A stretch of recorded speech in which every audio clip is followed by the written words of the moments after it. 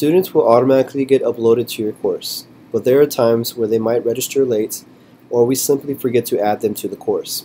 What we can do is manually enroll them into your course. So this video will show you how to enroll users and also delete users. So the first thing you will do is over here in the administration block, click Users, Enrolled Users.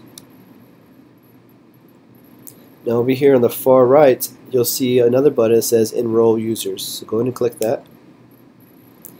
At the top, you'll see that there's a section that says Assign Roles. Now if you're going to add a teacher, you click Teacher and search for your teacher. Now if you want to add students, click Students and we can search here. So enter the first or last name or both in the search field. So I'm going to add Hector Gomez,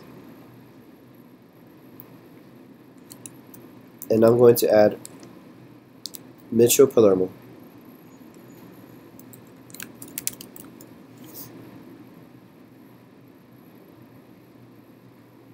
After I'm satisfied with all my enrollees, I'll click Finish Enrolling Users.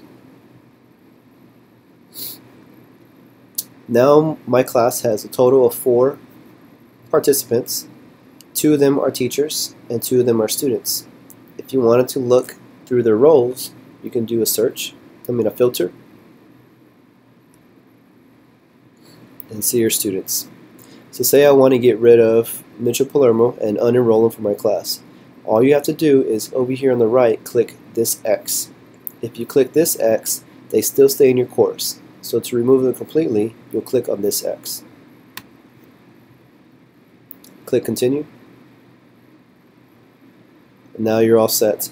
If you want to double check, over here you'll click on Participants in the navigation block.